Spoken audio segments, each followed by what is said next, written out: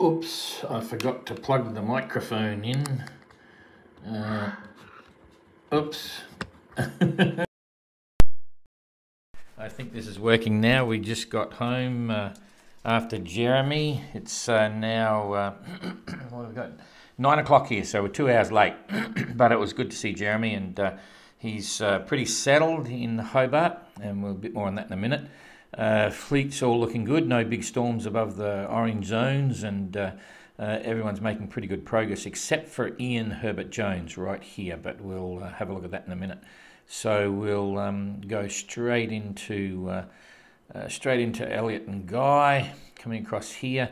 Now these times are still exactly the same as if we had been doing this at 7 o'clock in Hobart or 9 o'clock in France, so that means it must be 11 o'clock in France now.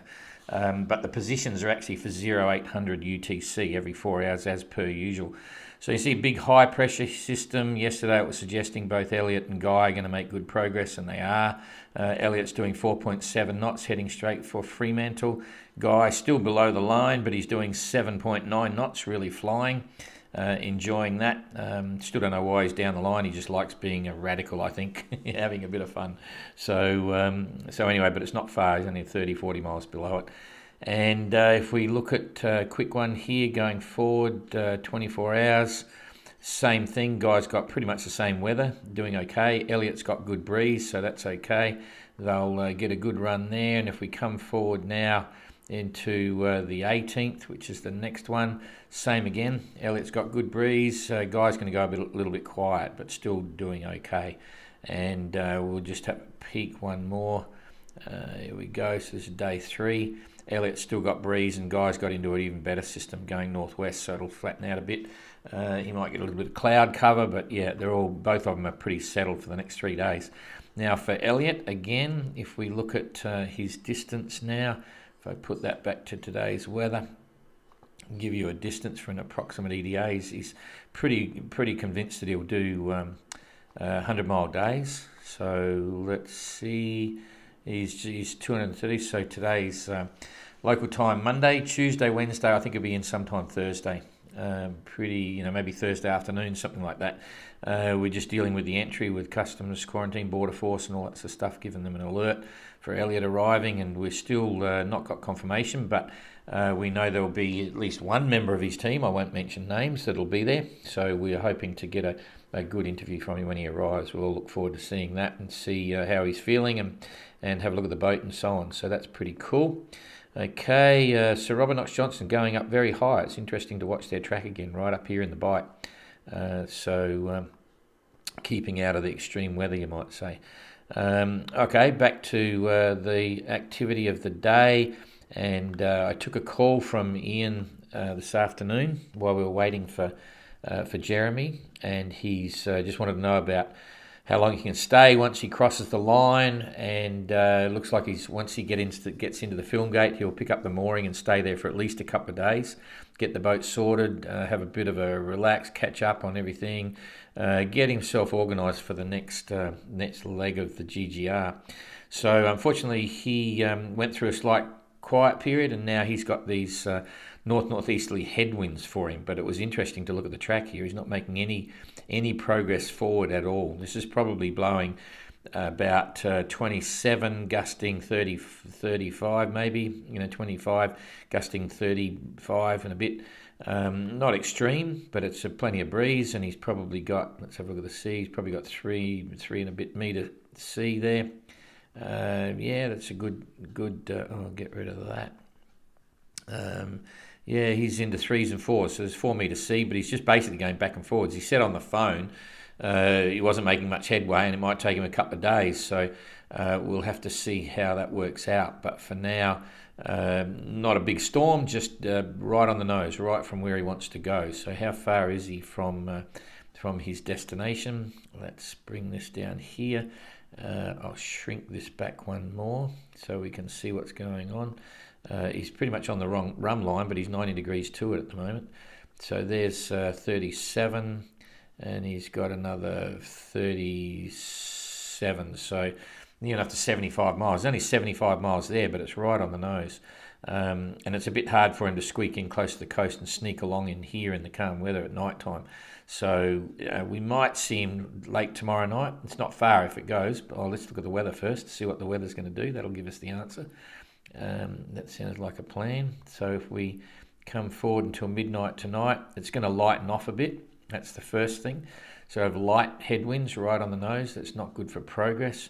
And then by tomorrow morning, it's going to change, but then there's a calm. Okay, so by then he'll get underway. He'll be in here by tomorrow morning, sort of thing. Hang on. No, that's tomorrow night. 7, 16, 17. Yeah, that's tomorrow. No, tomorrow morning. So it's going to take him a while because although he has the ability to motor, okay, his motor is working. So let's just see what we've got here. Yeah, it's a little bit fluky all over the place. Now it's turning around, going the other way. So yeah, it's going to be interesting. Maybe tomorrow night. So anyway, we'll update and then there's a big following southwesterly there. So yeah, we'll update the ETA tomorrow morning, and you can follow that through from there. Anyway, he's perfectly happy. And where's Jeremy right now? I'll show you exactly where he is. He's right up where they park the Sydney Hobart Yacht Race winners, right up here in town. So came in, we met him out here in the dinghy. It's quite a few miles. We got a bit wet and all the rest of it. But anyway, fortunately, he was able to sail. So we gave him and in fact, you can't see it there because it's perfectly green, but we gave him a dispensation because the wind was on a lee shore, and he's declared Chichester class, and he's got no competitive gain with any of that. So we let him turn the corner here, and we didn't turn him right into the coast because the sea breeze was blowing right onto it. And and he had no motor, and it was a bit much for our dinghy. We've only got a 70 horsepower on it. So we let him cut the corner here, and he came up right around the corner, and right now he's right here, right in the middle of Constitution Dock, or just at the entrance to that. So if you've seen the live, we had a hiccup there. There's some sort of interference with the signal, so it wasn't going out, but it finally loaded, and he'll be there probably for 3 or 4 days maybe. He's going to talk to some people and overpaint the copper coat with anti-fouling, get some food on board, sort out the starter motor. There's some sort of electrical short on the engine, not allowed to start it, so he'll sort that. Get some more good fresh food and some more books, and then he'll be on his way again. But today's pretty much waiting for. He can't get off the boat, unfortunately. He's stuck. We didn't get in until late. We didn't get in there till after 7. So customs quarantine are now off for the day. They'll be back tomorrow morning. So he's trapped on board on the marina and can't take anything off the boat, put anything on the boat. No one can touch him, all that sort of stuff. So he'll get that done tomorrow, and then we'll go down and pick him up in another boat and bring him back to the club and slip the boat there at the Royal Yacht Club of Tasmania. So that's Jeremy's story. He's quite looking forward, actually, to heading off on the next leg refreshed. You know, he's come to terms with the reality of going into Chichester class, and he's going to have fun. You know, he's going to have a fresh start and get underway. And he reckons about 109 or 119 days back to Les Sables d'Olonne. So that's Jeremy's story for now. Boat looked really good, but there's quite a few barnacles underneath. We'll get you some pictures when he's up on the slip, so you'll see that then. Oh, I've got to keep going back. Geez, they're up big. And here we are with Captain Goog. We're back on today's weather.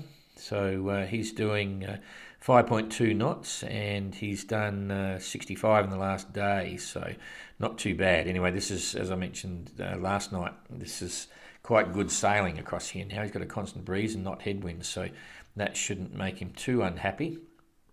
So I'll just go straight forward on the weather of Goog and just see. That's tomorrow morning, 24 hours later.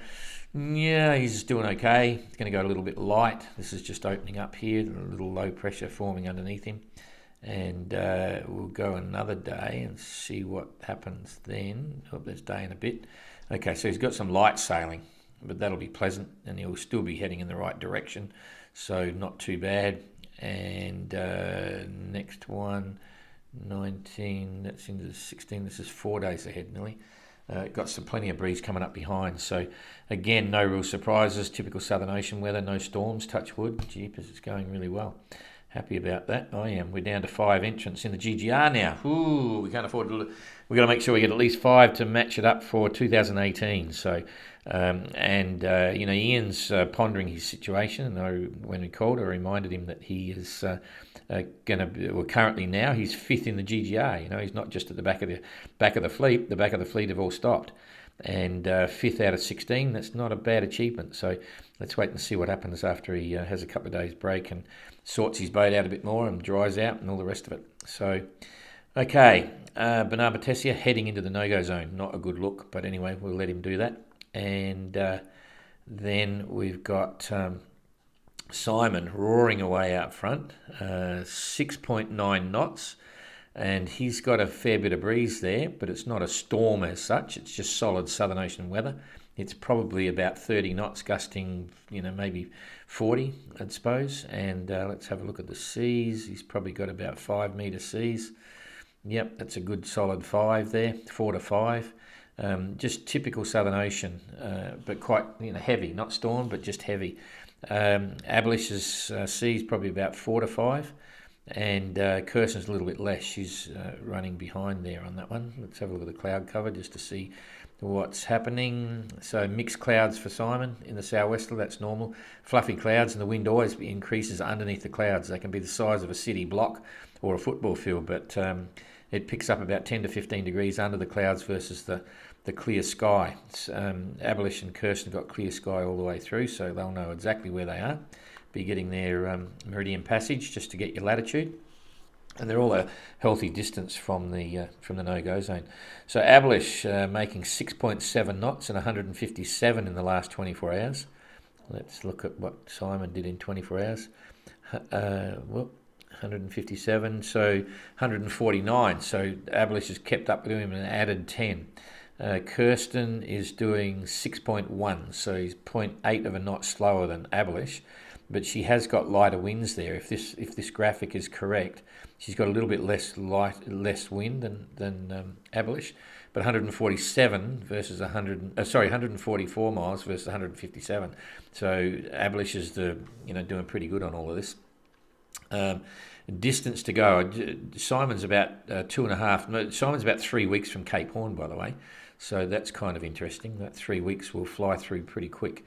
And the distance there, holding his own. He didn't gain any yet. I thought he might have been, I think I said in the next 2 to 3 days he'll be up to 1,000 miles, but he's got 229 split from Simon, and Kirsten is near enough to 90 odd miles, so she's lost about 20 miles against Ablish, but that's nothing. They're still having fun. So I'm going to shrink it back a bit so we can see how the weather is going to evolve. Get rid of this, boom, okay, and we'll now toggle this through. You can also see on this toggle what's going to happen to Captain Goog if you're looking after him. So let's bring it forward to 12 hours. There's 12 hours later. Simon's got a little bit more breeze coming in, but that'll keep him moving. And Kirsten's got the calmer areas chasing her up from behind. Captain Goog's still sailing well. And Simon's just got more of that heavy weather. And this is the zone he's going to pick up now. You can see both Kirsten and Ablish are slowing down. Simon keeps sailing. This is where it'll cut that 2, 3, 4, 6, 7, 8, 9, 10. There's 50 miles he's got for free. And wow. That's going to be about, he'll be 1,050 soon, and less. Goog's doing quite well. He'll keep going, but that's going to impacts Kirsten and Ablish, and Simon's still sailing. Now, will it catch up to Simon? This is right through to the 19th now, 16, 17, 18, 19. Not looking too bad because it looks like it's going to head up now. You can see it's holding there. So Simon's keeping that breeze. By the time he's got this, he's up here in this one. And these guys are going to be waffling along there. So this is going to be a 1,200 mile break. He's going to pick up a couple of 100 miles here in the days ahead. So that's life. That's sailing. That's how it happens. Wow, that's a big one. So, but it's all below the line. Look at that. Ooh, I like seeing that. Quite interesting when I was looking at Jeremy's Dodger. It's a fantastic Dodger, and it's still there. So no big waves have hit it, and all that sort of stuff. So it's quite a good season to be doing the GGR. Touch wood.